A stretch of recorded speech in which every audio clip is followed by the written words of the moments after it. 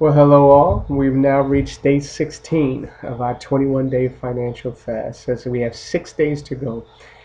The scripture for today is 1 Corinthians 7 and 2. But since sexual immorality is occurring, each man should have sexual relations with his own wife, and each woman with her own husband. And she uses that for the title Financial Fornication. Pretty interesting title, but really what it's speaking to is 6 days to go, don't play banker to your baby. And it talks about how um, we're not to commingle our money with people that we're not married to. A lot of times when we're single, we might, have a boyfriend or a girlfriend, and we might have the same cell phone bill, or we might even go as far as to move in together and different things like that. And what she's focusing on in this part of the book is to be mindful of those things. And the main point is we want to avoid commingling of funds with people that you are not married to, and that's why she calls it financial fornication. And the pledge is, I will make a list of the financial traits I want in a mate. Sometimes we have people that we care about that are boyfriends or girlfriends, and what we tend to do is we tend to help them out to show them that we love them. But the Bible says we will know them by their fruit that they bear. And sometimes a good way to indicate whether or not this will be a good mate is how that mate handles a financial crisis. Because if they handle it in such a way where they need you, then that might show you that that's their pattern. I also want to read something that she says. It says, I'll say it once more. The fast isn't just about cutting your spending or getting rid of your credit card habit.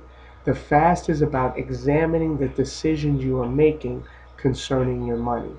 And so I hope that those of us who are doing the fast or maybe have reconnected with the fast, I hope what you're doing is starting to realize the decisions that you make. I know I can testify that I've learned so much and will continue to learn about the decisions that I make concerning money. So I'm happy about that. I didn't do a day 15 yesterday, and I blame that solely on the Super Bowl. I was so into the Super Bowl last night, totally slipped my mind to do this. But I will say, when I went over to the church, I was supposed to bring something, and what I did was I brought some popcorn. So I popped about 2 bags of popcorn, and I left that out for people. So I thought that worked out really really well. Didn't have to spend money.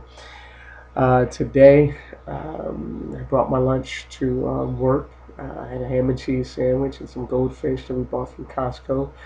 And I bought like a 2 liter drink of Arizona green tea that I'm going to drink off of probably for the next week or two. So that's kind of some of the things we're doing to try to save money and kind of honor the 21-day fast. We're still coming down to the home stretch. We got 6 more days to go. I hope all of you are continuing to fight through it.